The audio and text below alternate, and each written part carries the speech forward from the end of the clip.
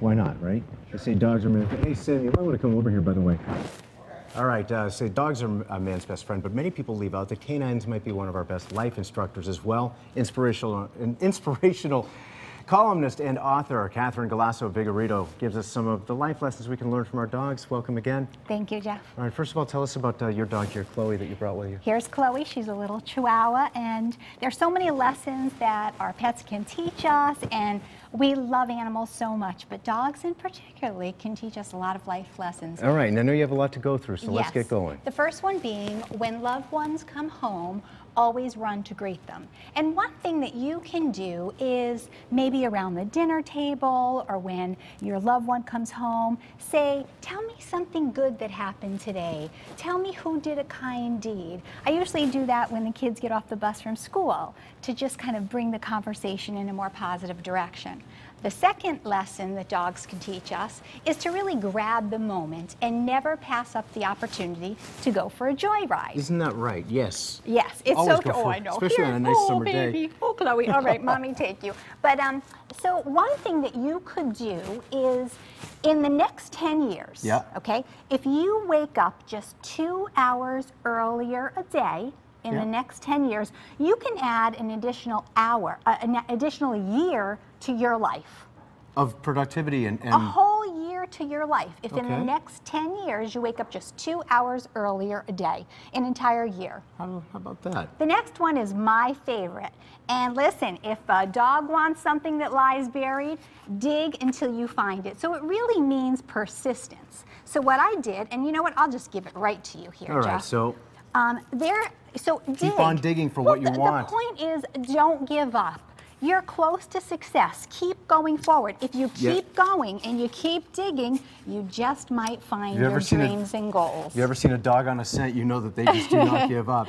Yes, I Just love like Chloe, that. right? I love that. All right. The next tip is really delight in the simple joy of a long walk and start a walking habit. Walk to a destination. I know my daughter and I, we love to walk to the beach, walk to a high school track, walk to, you know, if it rains, Sam, walk on a treadmill, dog walk. You'll just feel better and have just so much more energy.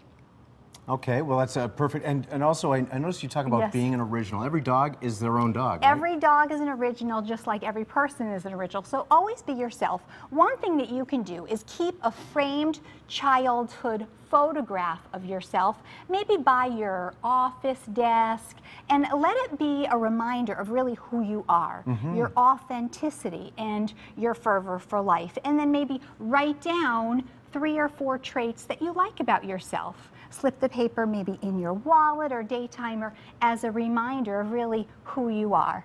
Perfect. And this one I really like too, because dogs are unconditional lovers. Absolutely. And they know when you're having a rough day. That's true. So if someone's having a bad day, sit close by them and nuzzle them gently. What you could do is maybe sit on the couch, have some nice coffee, and you could make a positive thoughts scrapbook. What you can do is you can fill your scrapbook with mementos, email forwards, pictures of maybe people that are, you know, very special to you, and then you can look at it when you need to be uplifted.